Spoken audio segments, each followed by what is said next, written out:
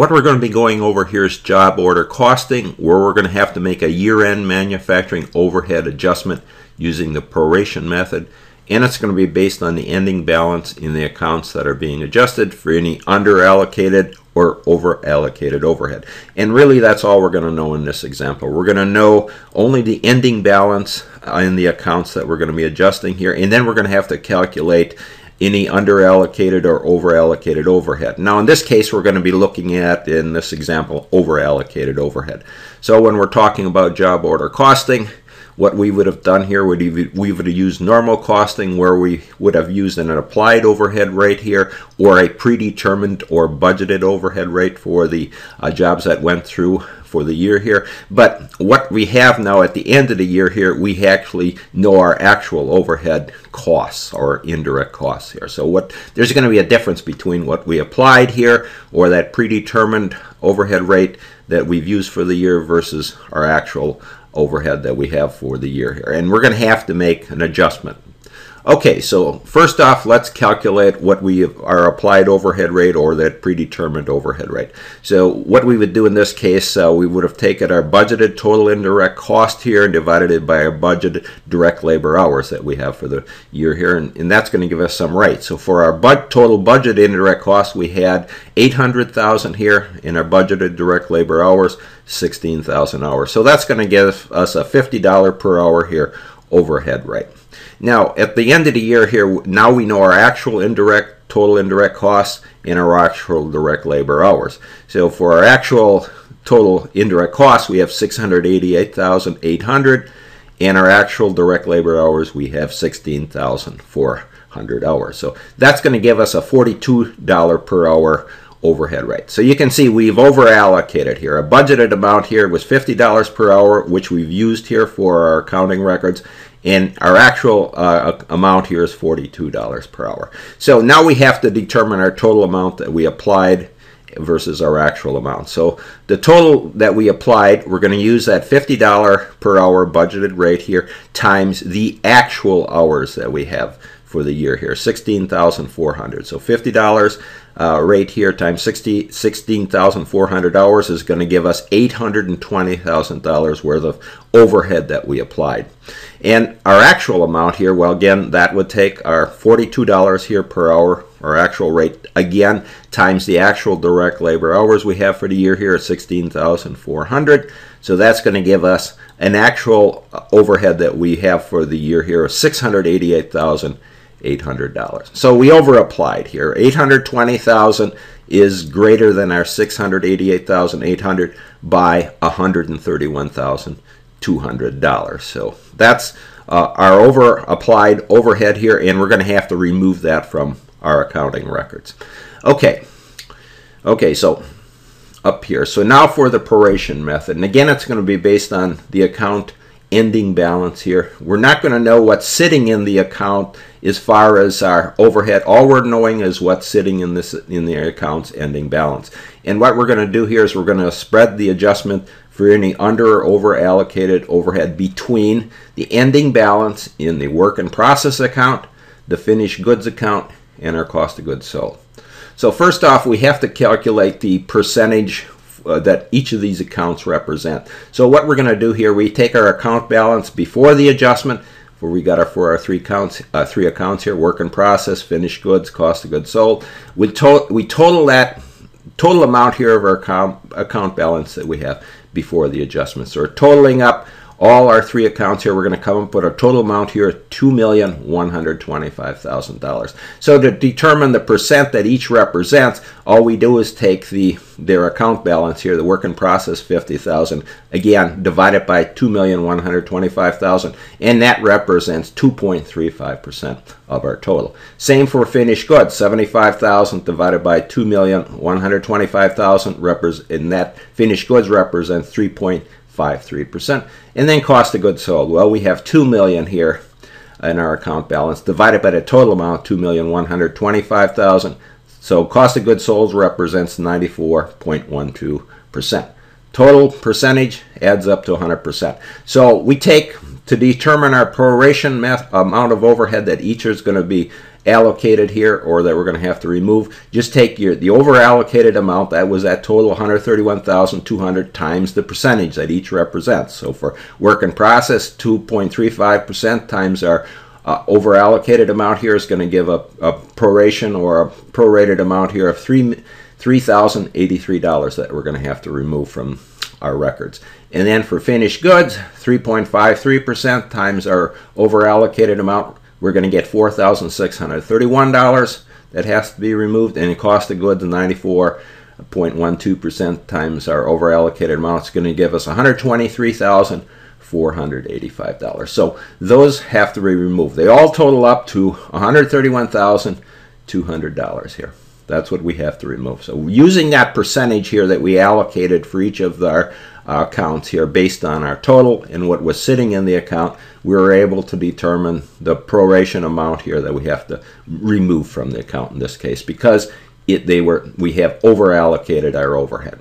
Okay, so now moving down to we'll look at it in terms of T accounts here, go through these T accounts just to see how our overhead has to be accounted for, and in this case removed. So we start with our manufacturing overhead control account, and that's sort of a special account that we have here. So we would have debited, in this case, the actual cost of our overhead that we knew at the end of the year here, that we calculated at the end of the year, and that was at $688,800 here. But we would have credited out here during the year here for all those for our that applied overhead here, based on that budgeted amount here. We applied $820,000 worth of overhead that would have moved into our work in process inventory accounts and the other accounts. So the difference here between what we've credited out here of $820,000 and what was sitting here now at $688,800, the $131,200 that we calculated up above here, how we prorated that has to be removed, because we used too much. It's over the actual amount here by $131,200. Okay, so to our work in process account here, again, this is a control account. All of these are control accounts here, and that's where we got subsidiary records backing up all of what we've done here.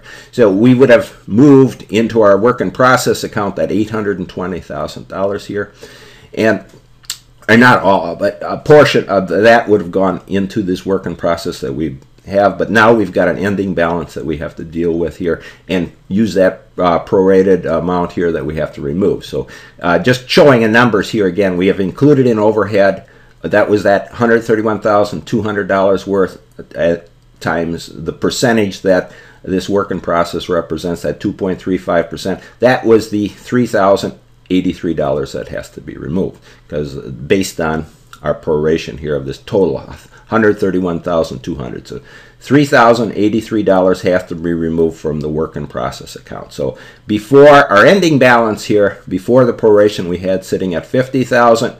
Okay, now we subtract out the $3,083.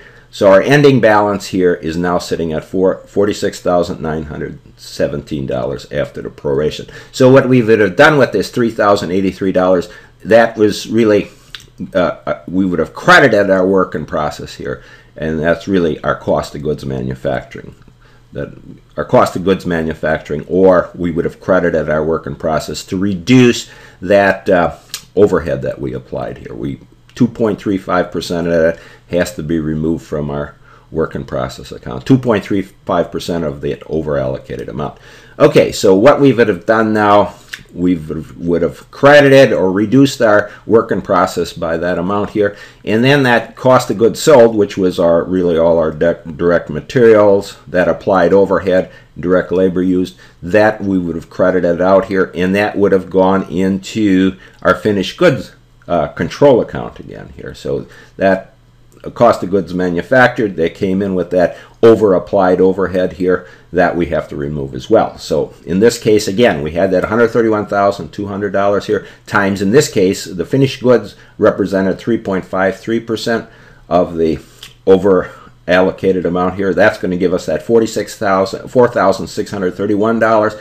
and we have to remove that. So our balance here in finished goods before this proration was $75,000. Subtract out the $4,631 here, and you're going to have an ending balance here of $70,369 after the amount. So we've taken out of our finished goods, we would have had to credit our finished goods for that $4,631 to remove it here. And then finally going up to our cost of goods sold. Remember, our finished goods we would have credited out here for the amount of those cost of goods sold for the period, and that would have gone into our debit here in our cost of goods sold. And again, that had, in this case, it had an extra amount here of that over allocated overhead based on 94.12%. So take that times what our total over allocated amount, $131,200.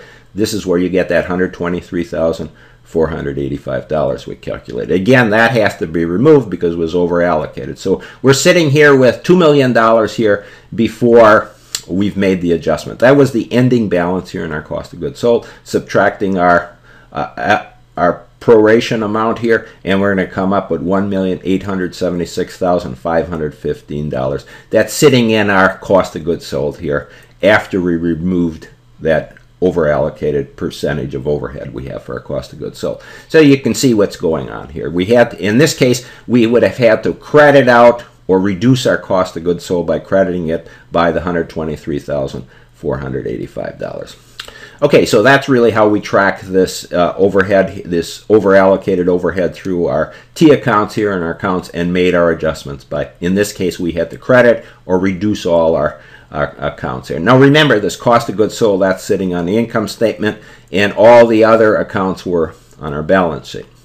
So what we would have done here, just our general rule here, for our manufacturing overhead here, if it's over allocated to our work in process, our finished goods, and our cost of goods sold account should be decreased or credited.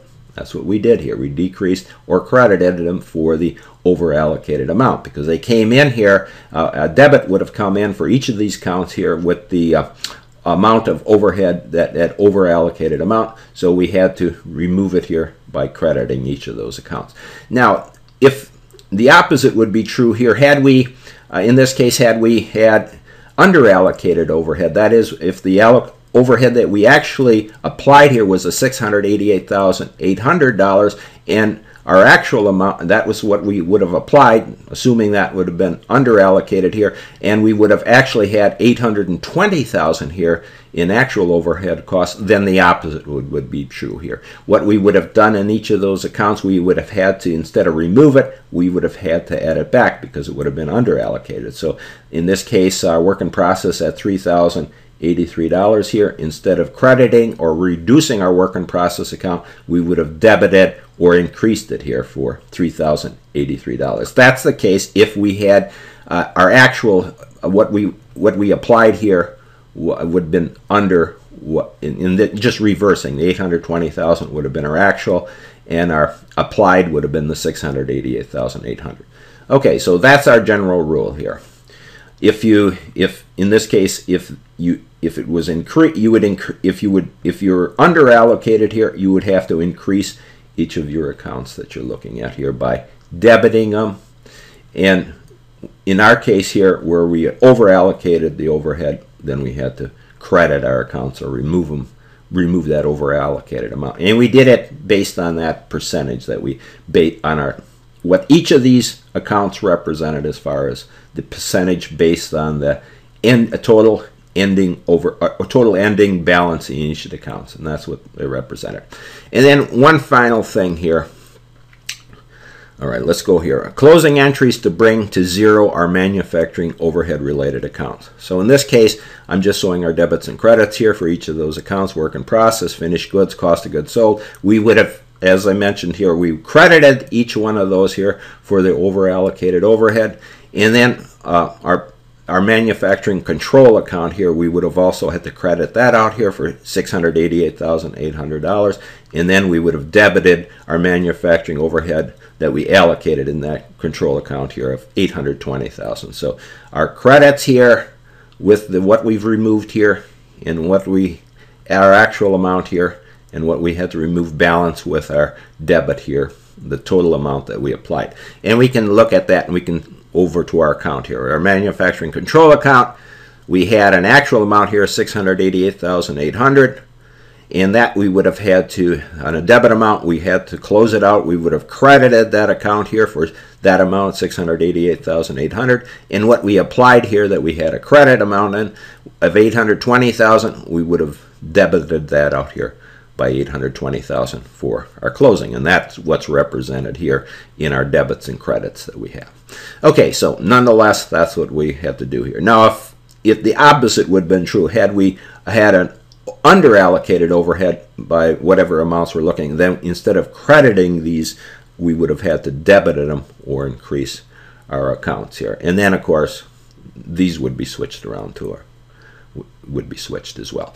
Okay, so that'll summarize our discussion here, where we had to go over and make some year-end adjustments, and all we really knew was the ending balance in the accounts that we had to make adjustments in, the work in process, finished goods, and cost of goods sold. We didn't know what was sitting in these accounts here for the actual overhead. Now, that is really ideally what you want to know. You want to know what's sitting in your accounts for the actual overhead that you have here, and then you can remove it based on or increase it, whatever the case is. You either underallocated or overallocated. But in this case, we just knew what the ending balance was in each of those accounts, and then we had to make our adjustments based on the percentage that each of these accounts represented for the accounts themselves to make that prorated amount that we had to take out of it. Okay, so that'll end our discussion.